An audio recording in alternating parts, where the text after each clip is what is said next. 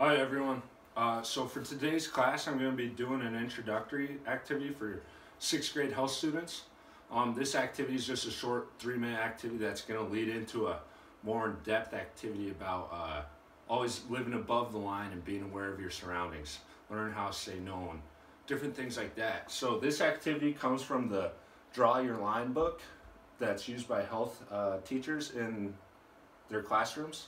So as you can tell, I don't have any of my athletes here to be my pretend students today because they have finals this week and I don't have a classroom, so I'm using a home projector to improvise with today's activity. So I hope you guys all enjoy it.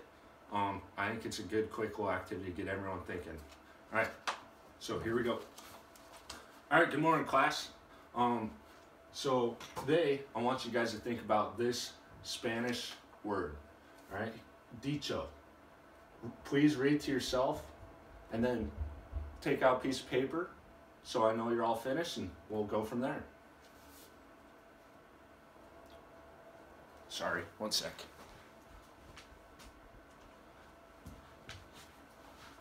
All right, so is everyone ready? Yeah, okay. So Dicho, if the shrimp falls asleep, the current will carry it away. Now I want you to write down in your own words what you think this means, what this saying means to you as a person. All right, go ahead and take your time.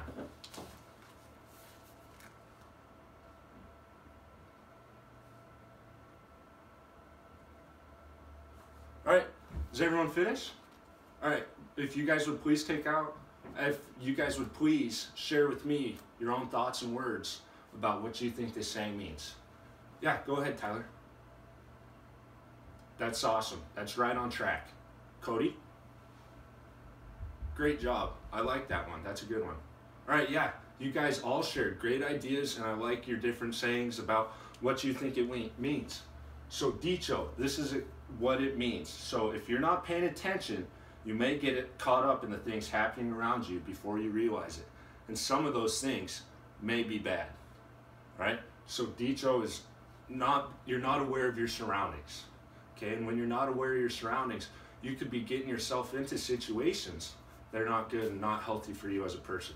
So what dicho means is we always need to be aware of our surroundings so then that way we're not able to get carried away with the current. All right, yep, so now this will lead into our activity we're doing now.